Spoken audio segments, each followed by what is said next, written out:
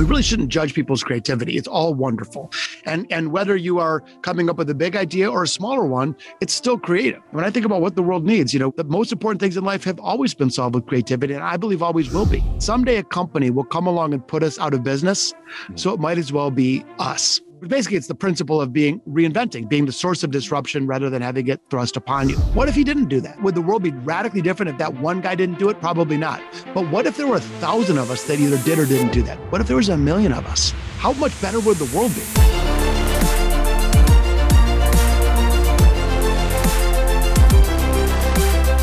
Today's guest is the authority on creativity, innovation, and hyper-growth leadership. Over the course of his almost 30 years as an entrepreneur, he's seen firsthand how innovation can fuel real results. And he actually knows and breaks down how to harness the real power of creativity to make massive gains. His new book, Big Little Breakthroughs, gives you a play-by-play on how the small creative acts can unlock massive rewards over time to help you solve the toughest challenges and unlock the biggest opportunities. You've got to hear this story. So please help me welcome to the We Do Hard Things podcast, Josh Linkner.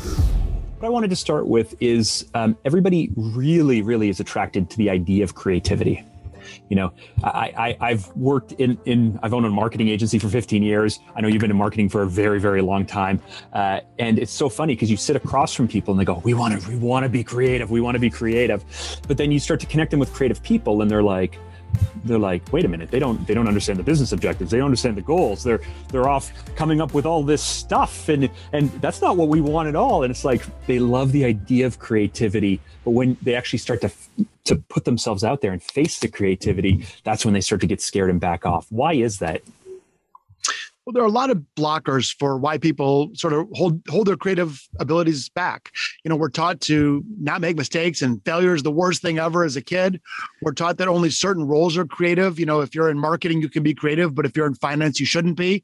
We're taught that only some of us are creative and others are not. We're taught that only big ideas count. And so all these things actually tend to weigh us down and make us essentially afraid.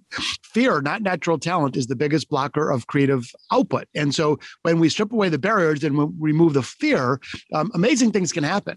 One thing I just make really clear is that the research is crystal clear that not some people are creative, all people are creative.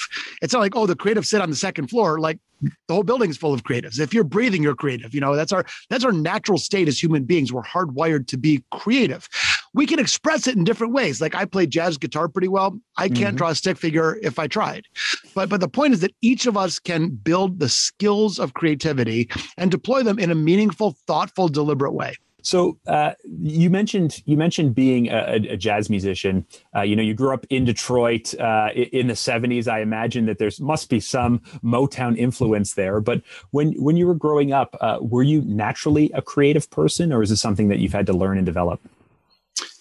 Well, again, my belief, and the research bears it out, is that we're all naturally creative people. I did tend to gravitate toward creative things. I tend to be, I felt like kind of a misfit, honestly, and it wasn't in a positive way, really. It wasn't like I was arrogant, but if there was 20 kids in a room, I felt like there was 19 of them and one of me. And I was left-handed, and I was just always a little different than most kids. What do you mean? And I just felt like an outcast, or the term misfit. By the way, I think there's more misfits than fit-ins separately, but I just felt like I was beaten to my own drum to a degree. And so I think at an early age, I connected with creativity and felt like it was a skill that I wanted to deliberately develop. If you think about a skill like language, that anyone could learn a language, or playing tennis or whatever, or doing yoga. I mean, if we can learn that, we can learn to be creative. It's just a learned skill. In my case, I just prioritized it and spent more time developing those skills than perhaps other people did. And was there a moment where for you, there was really this unlock where you're like, this is what creativity really is? I'm still learning after 50 years. I think creativity, as I mentioned, it's so misunderstood. We think that creativity only applies to classical expressions like painting oil on canvas, or doing interpretive dance, or, whatever, playing music. And we can be creative in all areas. Like, we can be a creative parent. We can be creative in the way that you run your sales team in a car dealership. You can be creative in the way you write code. So to me, creativity is not relegated to a select few. It's actually completely accessible to us all. And frankly, personally, I feel like I'm on this mission to help help people unlock dormant creative capacity. I feel driven to help like everyday people become everyday innovators. Love it. I did a bit of a deep dive on your YouTube channel. And what I love to do is I love to go to someone's channel and then go sort by date in reverse and watch the oldest stuff that's there. Amazing. So I could go back, I think your first video was posted in, or at least it went back to mid 2000s. And so what was most interesting was that you've been talking about this for a very long time, right? You were talking about creativity before people kind of went out to the world to say, well, what's my niche going to be? Like what's the thing that's going to be my thing as a thought leader? Like you were talking about this a very long time ago. Why then? Why now? Like why dedicate your whole life mission to this? For me, it's really been a through line, so I had the chance to start, build, and sell 5 companies, and I've helped about 100 other startups get off the ground. But the through line with whether it's that or playing jazz guitar and put myself through college playing music is creativity. And a good way to think of it isn't some overwhelming thing that's only for a select few or something that requires, huge amounts of courage or that requires a bunch of capital. It's simply the ability to see not just what is, but what's possible. And that has been, if anything, my superpower. I suck at most other things, and I've been pretty good at that.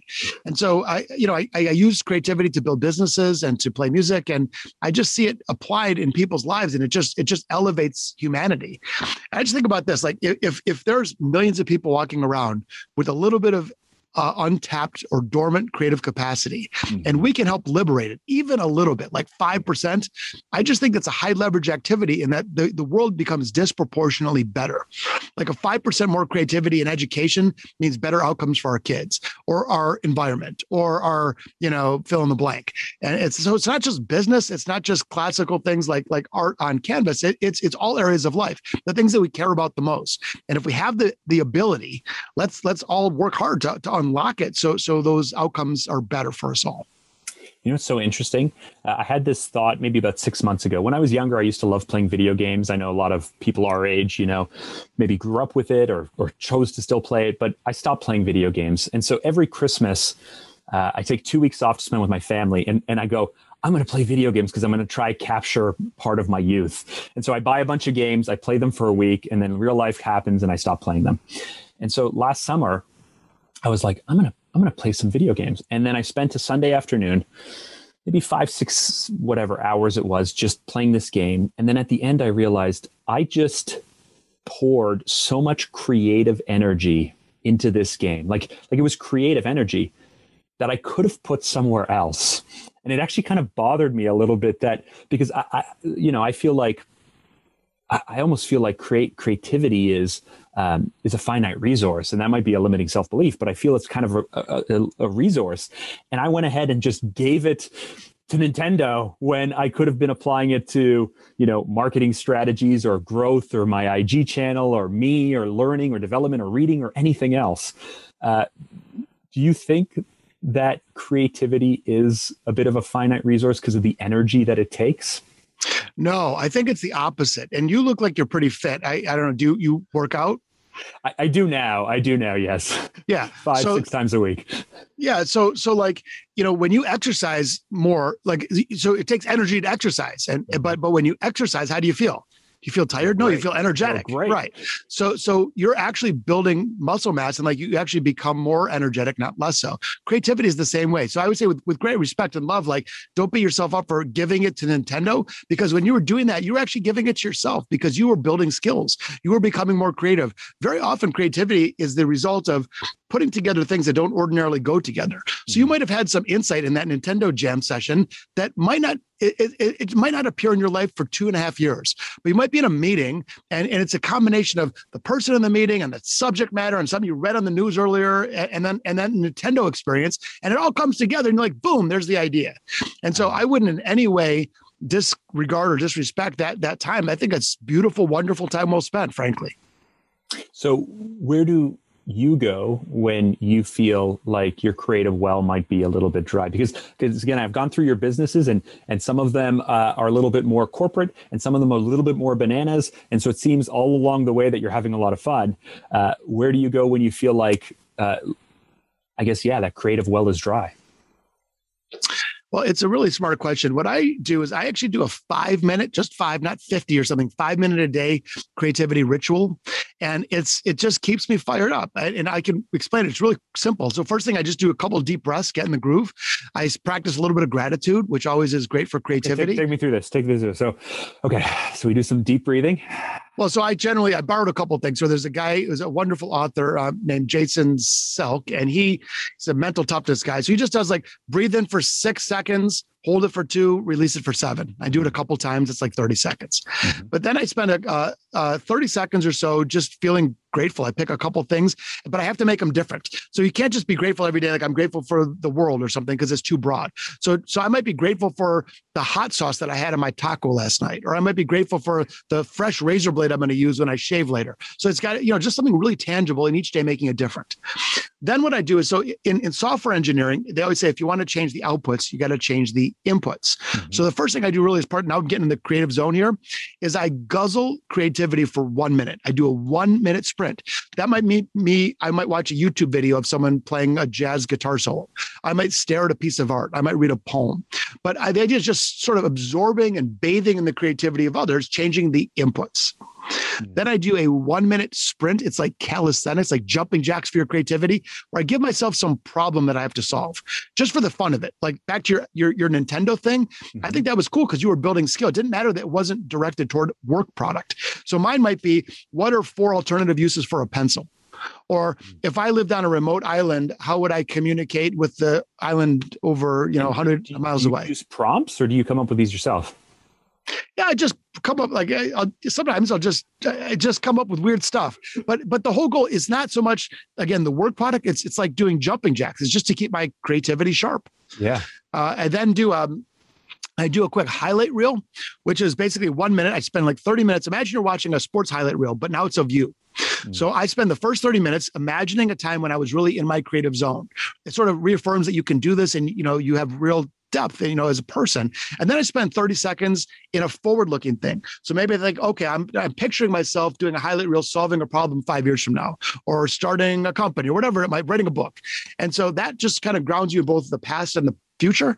Then I take another couple deep breaths, and I'm pretty much good to go. And so it's funny, when you practice guitar like I have for 40 years, it's not that you work really hard for one day, or like when you're in the gym, it's the consistency of it. And so for me, 5 minutes a day is all it takes to recharge the batteries. I love it. I haven't heard you say this. I don't know if you're into it. I don't know anything about it. Does substances or placing yourself at the very least into a different environment help actually unlock creativity, or are you just fooling yourself into thinking you're more creative? So let's do those one at a time. Substances, I don't know that I necessarily have a strong opinion on it. Basically, just from a brain chemistry standpoint, like alcohol, which, by the way, I just had a glass of wine with my friend last night. I'm not anti-alcohol. It tends to hurt sleep, which hurts creativity. So there's some chemical things that you could argue that actually detract from it. If you don't have enough rest, or your brain isn't functioning properly. On the other hand, we've all heard stories of people smoking a joint and coming up with great creative stuff. So I'm gonna kind of pass on the substance one. No problem. But on the environment one, I can say with certainty that environment matters. So think about this. Like I'm not into plants or whatever, but think about a greenhouse. So a greenhouse is ideal conditions with temperature and humidity and soil and all that stuff. So the growth is maximized, potential is maximized. Creativity and environment coincide the same way. So if you take your team and think about typical corporate offices are these like sensory deprivation chambers. You're in gray cubes and bad fluorescent lighting and no windows and the hustle and bustle, and you're expected to be creative, which is funny when you hear people, oh, I was in the shower, I was on vacation with my family, I was on a walk in nature. So for generations, artists, musicians have gone to inspiring places to do inspiring work.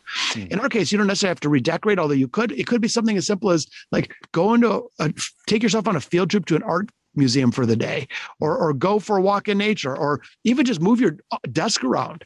Just like little changes in the environment can actually add up to big things, which is why often people get more creative, like at a corporate offsite or at places outside the norm. Like, when was the last time you heard someone say this? Okay, I'm sitting in my cube I'm responding to an email, and my boss is up bargaining me, and I'm on a deadline, and my phone's ringing, and I check in this and my Facebook, and bam, I'm hit with a lightning bolt of inspiration. Yeah, that's happened exactly never. It's the opposite. Like, hey, I was relaxing in the shower. I was like, I was on a trip with my beautiful spouse, and boom, that's when inspiration strikes. So long story short, environment matters. Think about the greenhouse effect and try to optimize our own environment to optimize for creativity. So it's so interesting because, I wanted to become an architect and an engineer. But then right at the moment when I had to submit for post-secondary education after high school, right at the minute I decided, no, I'm going to go to film school instead. So I went to film school, but I approached film school with my engineering and architectural type brain. So I thought of segments, and I thought of breakdowns, and I thought of linear storytelling. I thought of all this stuff. And I looked at all these people around me who just seemed so inventive. And so I was like, they're creative because they're inventing. And it took me almost over a decade to realize that I'm still creative, but I'm a synthesizer. I'm more like, I'm going to take a million different things. You talked about Nintendo. Yes, I might one day be sitting there and going, oh, I played that whatever game it was. And suddenly it pops into my mind. What I realized is I'm actually really good at seeing what other people do, reverse engineer how they did it, take certain elements, take all of these things together and create something new. But it felt like cheating to me. It felt like cheating because I was building it on the backs of previous thoughts, previous ideas, previous generations. And I look at creative people, and they're the ones who come up with brand new things. There's a lot of judgment tied into this, but are there different versions of creativity, and are they better or worse? Such a thoughtful and profound question. The answer is that all those things are creative, and we shouldn't judge one being better than the next. By the way, if you so I think about jazz musicians as like pretty creative because you're inventing music in real time. You're innovating in front of a live audience, but which again, that's true. That's a lot of creativity. However, they're still relying on training that they've had for skills and harmonic structure, and they're borrowing ideas from the past, and they know time signature. So like there's actually some underpinnings to it in the same way that there are underpinnings to the creativity that you described. So even if you see someone painting on a blank canvas and create some masterful thing, they still have to learn brush strokes and techniques and all that. My only point is that we really shouldn't judge people's creativity. It's all wonderful. And whether you are coming up with a big idea or a smaller one, it's still creative. Just like a big earthquake and a small earthquake are still seismic events. It's still great. It's so creative. Furthermore, people often think like, okay, the initial idea for something is super creative. And after that, it's just mindless execution to bring it to life. Right. It's just iterative and work and all of that stuff. Yeah. Truth is, it's more like this. Usually initial ideas, while good, are flawed. They're not perfect. And it might take 100 or 1,000 or 10,000 ideas, each of which are creative along the way. So some people are good at starting with that initial like lightning bolt or whatever. But for example, if you are the person that is synthesizing and building on other people's ideas and interpreting, that's absolutely equally important and equally creative. And so it's not like there's one creative act. There's thousands of creative acts to bring anything of value to life. And lots of different ways to express our creativity. And as you've you've dedicated your life to this, and you've written best-selling books and all of this stuff. I mean, you've built businesses. So you are going to spend the rest of your life being the creativity evangelist. And so, you've put that jacket on, you've put that hat on. So I'm going to ask you, why are people so attracted to creativity? Why do people want it? And why do they want to be creative? But when it comes to the moment of risk, when it comes to the moment of putting it out and saying it or putting the money behind it or actually doing it, we all tend to back off. Well, I think there's a natural desire for humans for novelty. I think we admire creative things when we see where's progress come in any form, whether it's political progress or racial progress or environmental or people inventing the airplane or the very light bulb, the symbol of creativity. So we see inherent value in both things that have utility like a light bulb and things that have beauty like a painting. And so I think that we're just sort of naturally drawn to it because honestly, it's naturally part of who we are. It's like that's just there's a human draw that's compelling. But you hit on a great point in that, we often back off of it. And the single biggest blocker of creativity is not natural talent, it's fear. And fear is that poisonous force that robs us of our best thinking. And to me, it's a tragedy.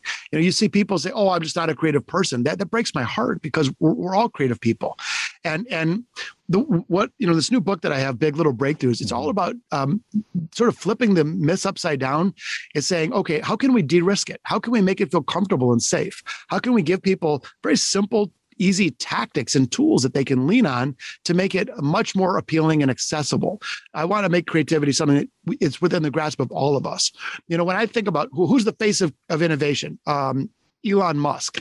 Why? How about the face of innovation is you and me and everyday people? Because we all have that. That's the great equalizer. It's within the grasp of all of us. So when I think about small ideas instead of big ones, we think that innovation or creativity only counts if it's a masterpiece or if it's $1 billion idea. But in that context, the risk is so high, the stakes are so high, we just gravitate to do nothing. So let's flip that upside down. If we start doing small, daily, little teeny micro innovations, first of all, way less risky. It's cheaper, and you're not, again, accessible to all. You don't need to be wearing a lab coat or a hoodie. Like, we can all do that. And you're building the skills in the meantime. So you're just getting better and better. Just like when you're playing your video games, if you were doing creativity, you're building your creativity muscle. Awesome. And those small things actually add up to really big results. And so let's not dismiss a piece of creativity because it doesn't live up to a Picasso standard or it's not $1 trillion idea. Those little ideas drive our economy, they drive our progress, and they can really fuel our lives. Why is this so important to you? It's important to me, back to, and I read your bio too, and I know you had some hard times as a kid. Growing up in Detroit, it's like, I felt, I don't have a chip on my shoulder at all, but I definitely wasn't, wasn't given, trust funds and all this kind of stuff. And, I had to kind of figure it out myself. And when I see people like me who have enjoyed, wonderful, grateful for success, all driven by creativity, that's really cool to me. But then when I realized that I look around and all these other people and they've got it too, like, how could you not want to help them bring it to life? I almost feel like it's a responsibility. So I don't know. I just feel like I want to be remembered that way. I hope that I'm remembered that this is a guy that lived his life humbly and tried to help other people be more creative. I almost I'm sure you're in marketing, so I'm sure you're familiar with 5 levels deep or 7 levels deep. And I almost want to say, but why? And then you'll give me another answer and I'll say, but why? And I'll just keep going until finally I either piss you off or we just start circling. But I want to ask, but why? Well, I think I spend time thinking about like what's our purpose? Why are we here? What are we supposed to do? What you don't want to be at the end of your life filled with regret. And so to me, it's sort of been, can you maximize your own full potential, whatever that might be? It's not comparing to anyone else other than your own potential, and trying to grow and learn. And like, to me, I feel like, again, that's a responsibility. It's not a hobby. It's a calling. And my other one is just that, again, I don't think that I'm more creative than anybody at all. I think we're all creative, but I think that many people have restricted and maybe there's some cobwebs that need to be dusted off, or maybe they need to learn some techniques, and it's not being taught in school. It's in fact, probably we're taught the opposite in school, and bosses are not teaching it, and even loving, caring parents are not teaching it, but the world desperately needs it. And when I think about what the world needs, we need to cure disease, we need to improve the environment, we need to create equality and opportunity for, like, all these things can be solved with creativity. In fact, the most important things in life have always been solved with creativity, and I believe always will be. When I think about people in the future who no longer have a job because it was replaced with a robot. Well, what can't a robot do? What can't be automated or outsourced? Well, back to creativity. So again, I think it's such an important thing. And if I have in any way the ability to help other people bring it to the surface, like, just the world's better. So, I mean, if you feel like you've got the ability to help others and you don't do it, like, kind of shame on you, And, and so I feel like it's a calling, for lack of a better term. I know it sounds a little weird. I'm not trying to sound like a postcard, but I really believe it in my soul that if I can do that. That's what I want to, that's what I want to come to understand, because I marvel, like honestly, I marvel at your dedication to it, the commitment to it, the decades that you put into it. And obviously there's a talent and there's a skill there, and you've leveraged it and it's paid you back in dividends. But I'm always so curious I'm always more curious as to the why than kind of the what, if you know what I mean. Love that. Love that. And by the way, curiosity is very much a building block of creativity. It's sort of like the DNA of creativity. The more curious you are, the more creative you become. And so your point about the 5 whys, which, Toyota did that a lot. But when you ask why something and why that, and you keep going 5 layers deep, it's remarkable. You just go way beneath the surface and unlock this, incredible creative idea, creative thinking that maybe you wouldn't have otherwise. I love it. You talked about, wanting to maximize potential for yourself and for others. Do you, as an entrepreneur, as someone who's, you turned 50, you've had a lot of success.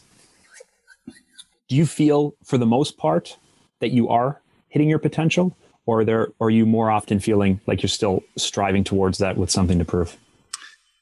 I'm more often feeling like I'm striving toward it.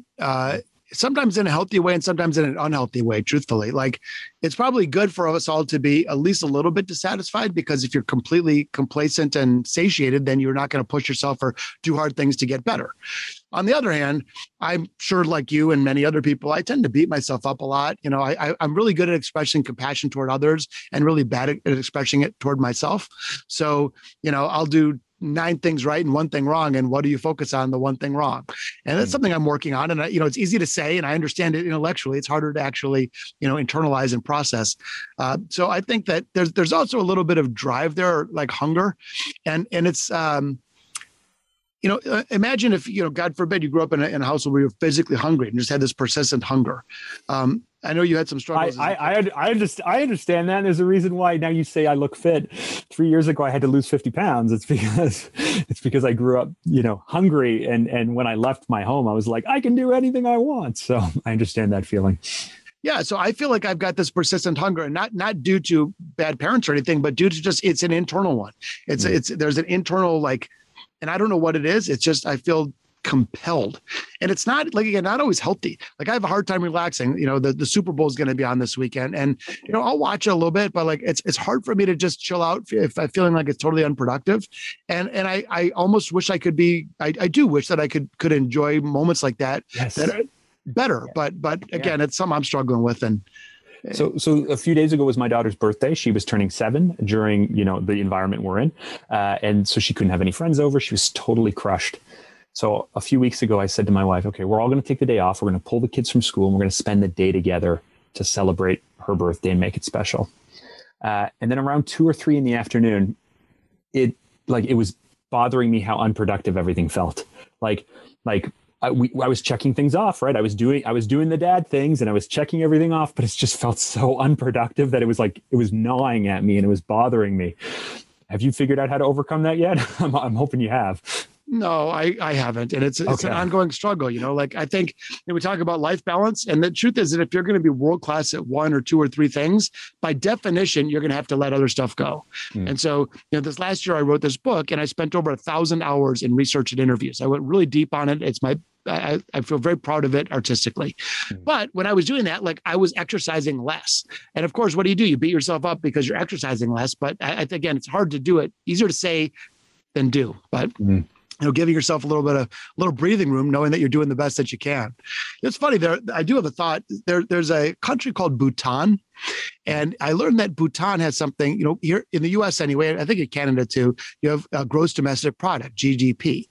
They have GDH, which is gross domestic happiness. Yes, the king of Bhutan has set this up for their whole kingdom. It's crazy. It's really cool. And so basically they look at a number of factors as their bottom line, not only one factor. And you know what? Economics is part of that. But it's also like environment and happiness and do you spend time with your children, or they've got a whole set of metrics that are non-traditional.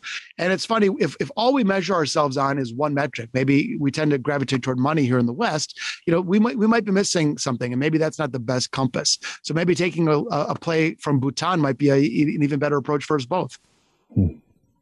Shifting gears a little bit, I know that you obviously do a lot of speaking, and you're really good at it. It's interesting because when I was going through, I keep saying it's interesting. Maybe I find it interesting. It's interesting to me because as I was going through everything, I really struggled to try and figure out if what I was seeing on stage was the real you or not. Because what I've seen is people grab the guitar and say, look at how creative I am. I can play guitar. And they're using it almost as a prop. Or they're saying like, we've all seen it, right? The people who grab this thing that they want to throw on the hoodie, just to say, look at how creative I am because I'm creative, but it's a persona and it's not real. And now that I'm speaking to you, I feel like it is real, and it's not just a tool that you've decided to dust off and leverage to show, corporate people how creative you are because you can play guitar and everything. But the different versions of you, the different personas of you, how much of that is really authenticity, and how much of that is you going, I have a job to do, I have value I need to drive, so I'm gonna give them this version of me? It's funny that you asked that. I think it's changed over the years. So over the years, I've delivered over 1,000 keynotes around the world. And I think early on, I thought that my job was to be more of a showman. And so it wasn't like in conflict with me, but it wasn't probably the core authentic self, because I thought, you're right, I have a job to do. And I think I was trying to project a certain thing. But what happened is over the years, as I've done more of it funny, I think I've become more authentic, and I'm certainly more revealing and being willing to be vulnerable. And I don't have anything to prove. I don't know that I did that, but it's probably better now, is the truth of it. When I play guitar on stage, when I'm trying to share about creativity, I'm actually often reluctant to do so. I rarely do, actually, maybe 5% or less of the time that I do a keynote. And people often ask, like, well, hey, will you play guitar? And I say, you know what? A great keynote is not about the speaker, it's about the audience. A keynote is an act of service, and it's giving, it's not taking. It's not look what I can do, it's look what you can do. And so I only try to use live music, not to say, hey, look at me, I play guitar, only if I can do it in a way that's going to help the audience and help achieve their success more so than show off my, what I've practiced over the years. So I actually don't do that. There's a lot of people like that have Harvard MBAs and like, you can't even get through a sentence without them telling you about it. Like, oh, this is a really good glass of water. Oh, when I was at Harvard, we had a good glass of water too. And, oh, you were at Harvard? What were you doing at Harvard? Well, I was getting my MBA. my JD MBA in 1.5 years. And anyway, I don't do that with the guitar. I try to actually shy away from that because, again, to me, really being a speaker, if you're doing it well, it should be an act of service. And your commitment to Detroit, I also find really interesting.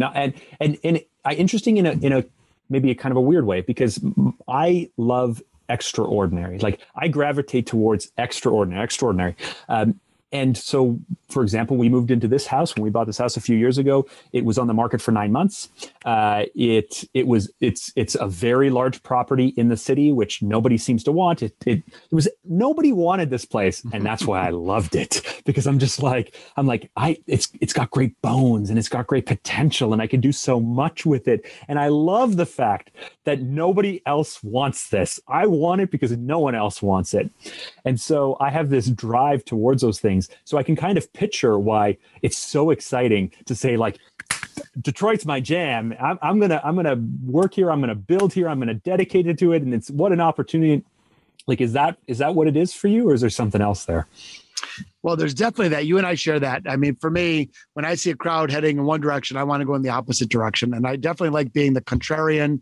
In fact, one of the techniques that I share all the time is called a judo flip, which is basically like looking what everybody else is doing in a particular situation and then asking yourself, well, what's the polar opposite?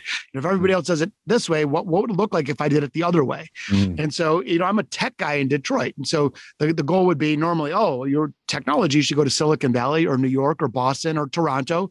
And I choose to stay here in Detroit. So I do like being a contrarian. That being said, it's not just for the sake of it, though, for me with Detroit. Like, I was born in the city of Detroit, not the suburbs, the city, as were my parents and were my grandparents. And so I've got deep roots in the city. To me, it's a city. GM or Ford family or Chrysler, I guess. Well, my grandfather was a lifetime GM employee. Okay. And my other side wasn't in the auto business, but to a degree at the time, like, everybody somehow touches the auto business here in Detroit. But to me, it's like Detroit's a city with a soul, and there's something beautiful and magical about it. And if a loved one is sick, you don't abandon it. And Detroit has suffered. And so I feel like it was more of my kind of responsibility to stick around and be a part of the change rather than, run from it. And also, it's been great to see this once broken city rising from the ashes. So it's deeply rewarding as well. It's just part of who I am. And this idea of going against, everybody's going left, so I'm going to go right. Sometimes it'll work out. Big picture, it might work out, but sometimes you're just left holding the bag because everybody going left was running from fire, right? You just went the wrong way. Does that bite you? Totally. Absolutely. And you're okay with it because that's just life and creativity, right? Well, that's the thing. Like, sometimes I'll go to a different restaurant we've never tried or order something we've never tried. And my wife's like, well, what if it's not very good? And like, if you're unwilling to ever have a bad dish or a bad meal, you're never going to discover a new favorite, And so I think it's the same in all areas of life. It's and one thing, again, we've been so conditioned that screwing something up or failing or having a bad, momentary experience is the end of the world. And to me, it's just the portals of discovery. I think that's just part of it. We got to get comfortable stumbling and scraping our knees.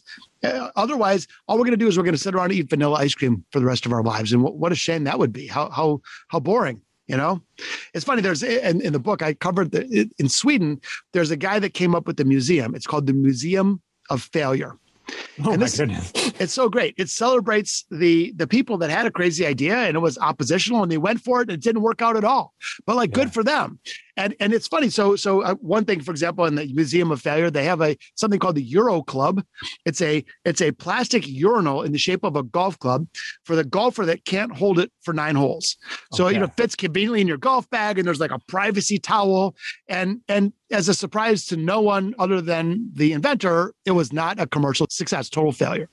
But so we hear about that. We're like, how funny. But also we don't say that's a bad human being, or we don't vilify that person. It's not a shameful thing. You're like, good for him. He tried it. It didn't work. So you know what? If we can extend that compassion to others, let's extend it to ourselves. Let's build up a tolerance that it's okay to screw up or order a bad dish here and there and go left instead of right, because, man, that's what life's all about.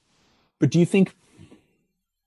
No, I think most people will actually judge him. I think the masses, most people, I think even myself, if I was like, oh, that's that guy who tried that. I mean, we step back and respect the effort and respect it.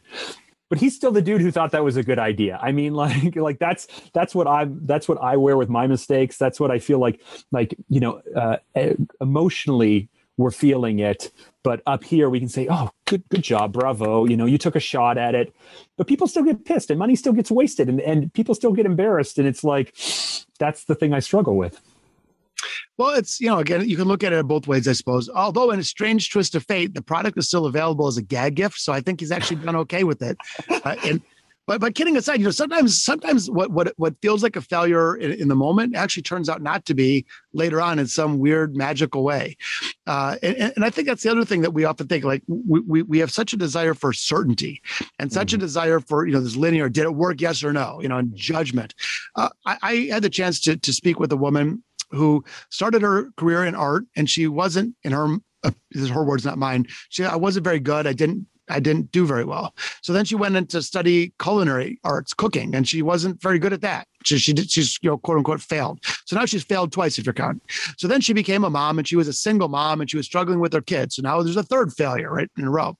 But all of a sudden she put all these things together, and her kid was struggling, like couldn't get him to eat vegetables. So she says, oh, well, she combined art and culinary and her parenting, and she created like these beautiful pastas.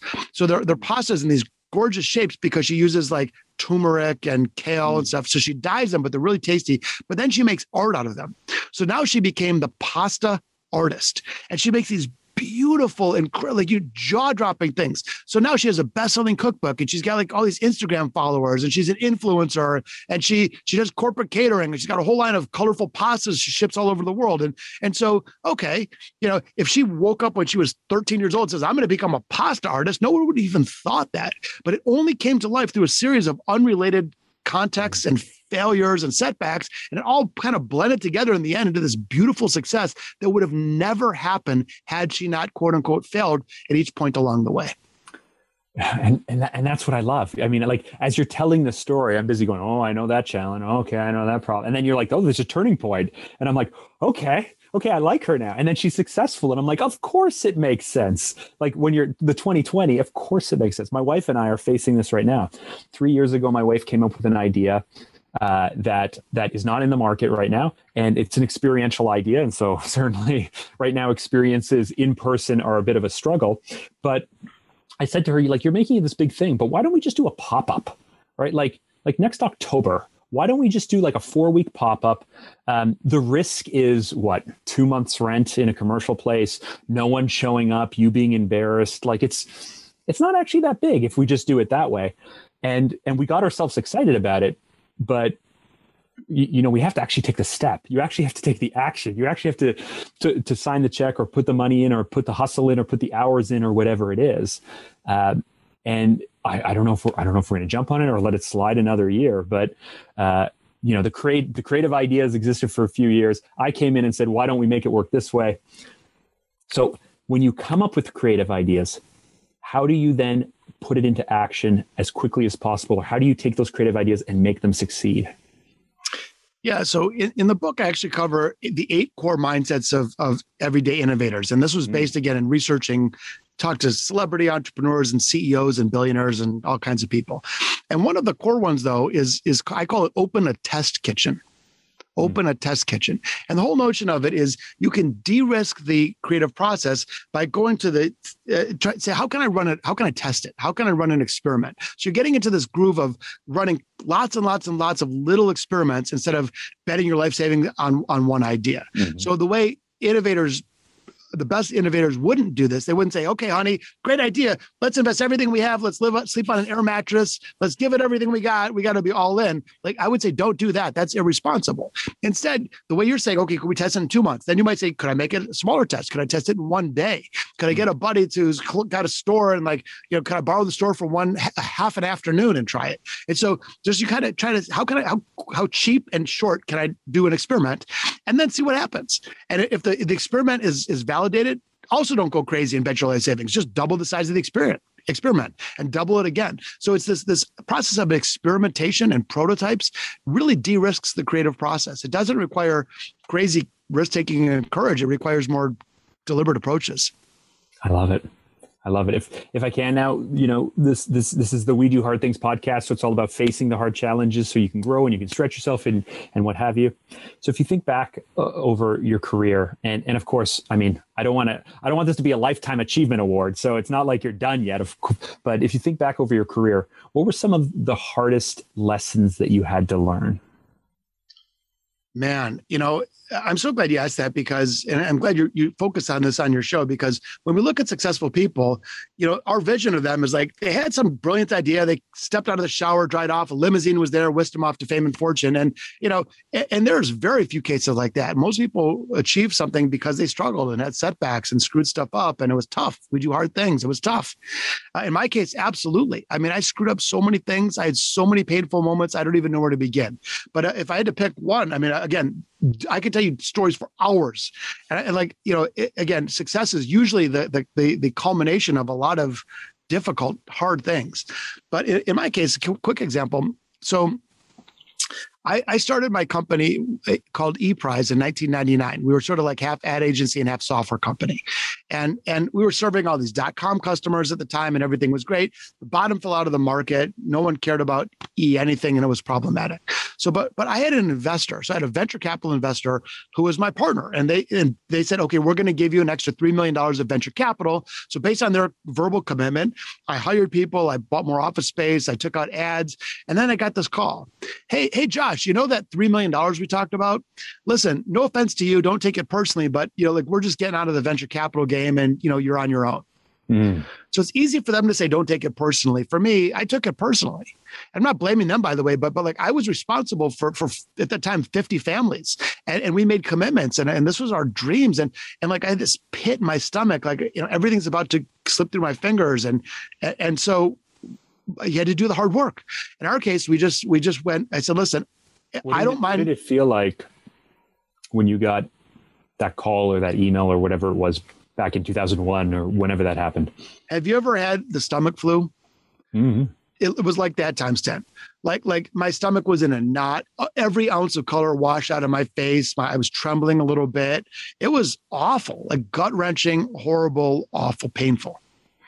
But I said, okay, what's my choice? What am I going to do? I could roll over and die, or I'm going to keep fighting. And I just, at that moment said, you know what? I'm going to fight as hard as I can. And either I'll get through it because of it, or if I don't, at least I'll know I gave it everything I got. So here's what happened. My team and I got together at 7 a.m. every morning, and we often didn't leave till 2 in the morning the next day, 7 days a week. And it was tough. Like the venture capital market had blown out. We weren't making money at the time. It was everything bad. So I became adversarial. I'm trying to buy the venture capital fund out, trying to raise capital. And let me just tell you something. It came down to the wire. I'll never forget. It was Friday afternoon. And we were going to have an all-company meeting as we normally did every Friday. But that was coincidentally the day that payroll was due. Now, that day, I was getting close with some new investors, but I wasn't quite there. I did every game I could play up to then. I stretched out vendors, but at that day, I woke up with $0 in my bank account. And I'm not kidding. I prepared comments, remarks to my team. Here's what I'm going to say if I save the company. Here's what I'm going to say if I lose the company. It's like the Kennedy, the two different speeches, depending on whether man can come back from the moon or whether they got to leave people there. Exactly right. And I'm not exaggerating. 15 minutes before everyone's paycheck bounced and they would have padlocked our doors and dreams shattered, I got a wire transfer from my new investors. And so I walk into this room, I'm sweating and exhausted and beaten down. And I was like, guys, we saved the company. And this was, one of the hardest things I've ever gone through. But you know what? At the same time, when you do hard things and you actually, that's how you gain confidence. And so a year later, when planes hit our buildings here in the U.S., we had the confidence to fight through it.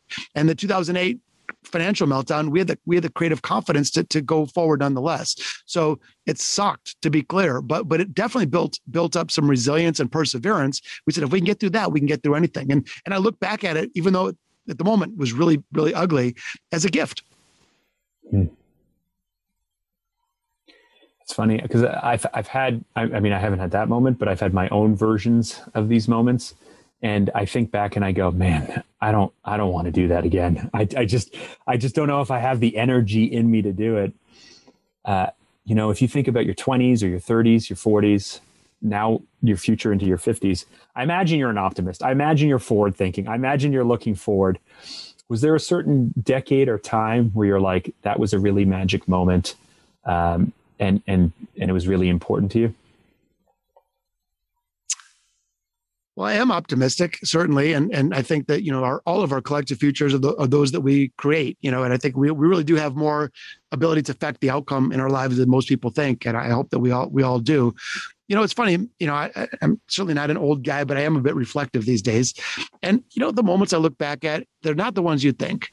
I'm very, very grateful and probably luckier than I ought to be in terms of some material gains. But, there was one moment when a young woman came into my office and she said, "Hey, Josh, you probably don't know my name, but I started the company 2 years ago.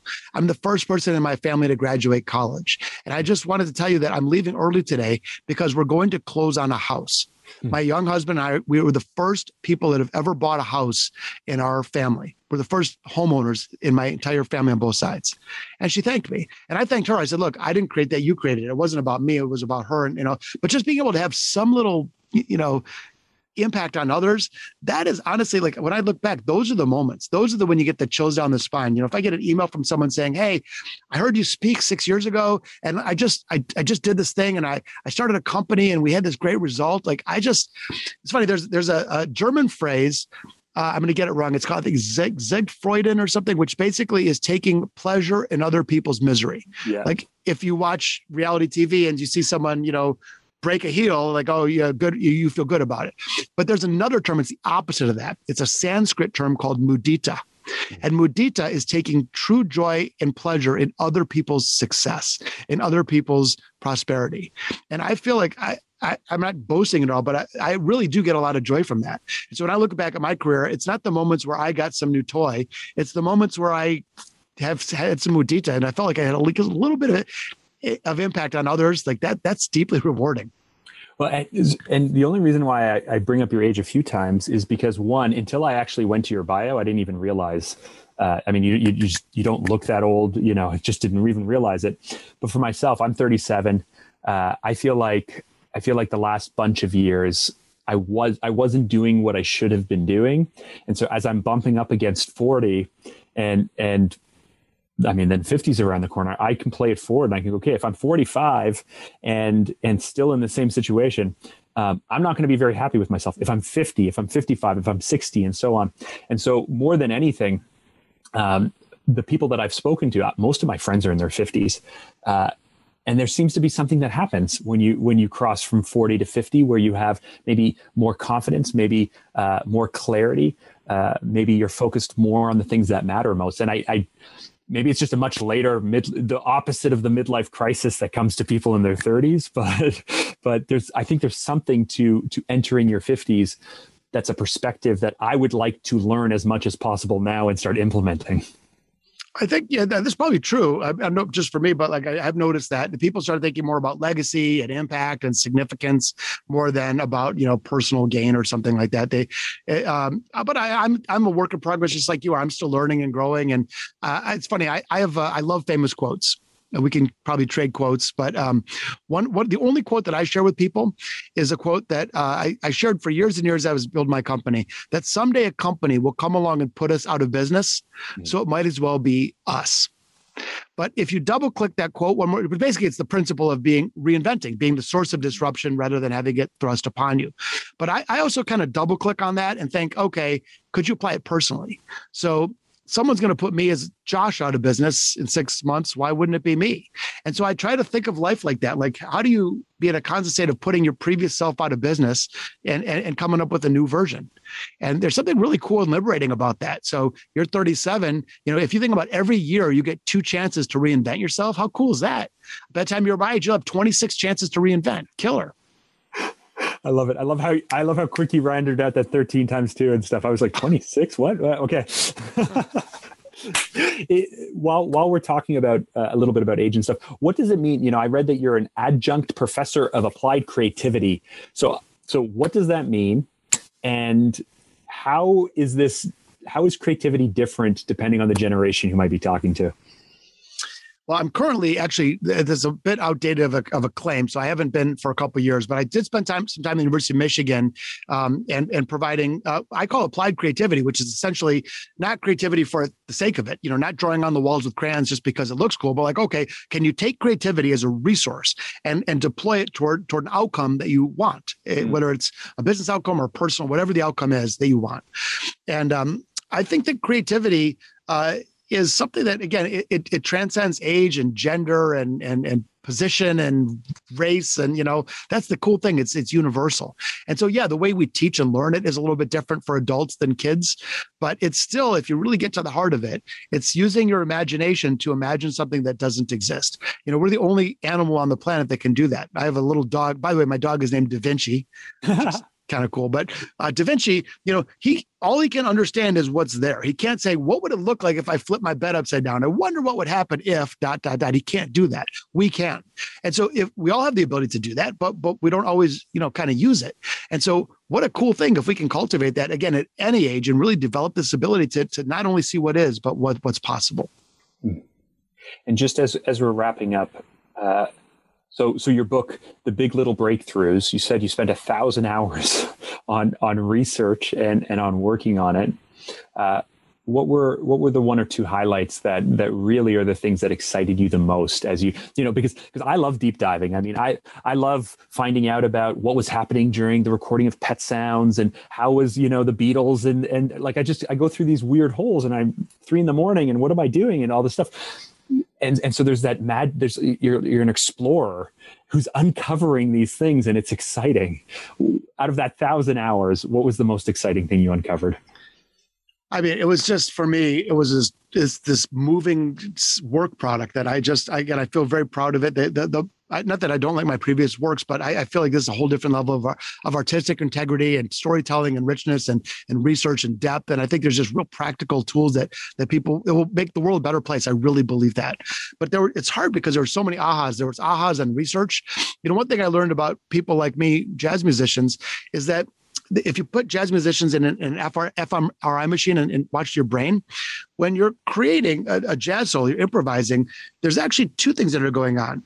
There's one part of your creative process that's activated more, but more interestingly, there's another part of your brain that's your filter, basically, which is tempered. So there's a part that sort of we've trained our brains as jazz musicians to, let it all hang out, but at the same time not worry so much if you screw something up. And so it's amazing what the brain can do. There's all this brain science that we cover in the book that was just fascinating to me. It's not just like right brain, left brain. There's this whole integrated brain thing that's just fascinating. But to me, I think the best part of it was the stories of everyday innovators, like people that we don't talk about. And I'll just give you one just as wrapping up. There's a guy I interviewed named Trowin Restorick. And he's not a famous person, but he lives in London. So imagine you and I are walking through London and we're marveling at the beautiful architecture and we look around at the crowd and then you look down and you see cigarette butts laying in the street. So I'm sure in Toronto too, but in many cities, London included, cigarette butts are a real problem. I know. I worked ground maintenance for 7 years, and I can tell you that a lot of time and money goes into actually sweeping them up because they never disappear.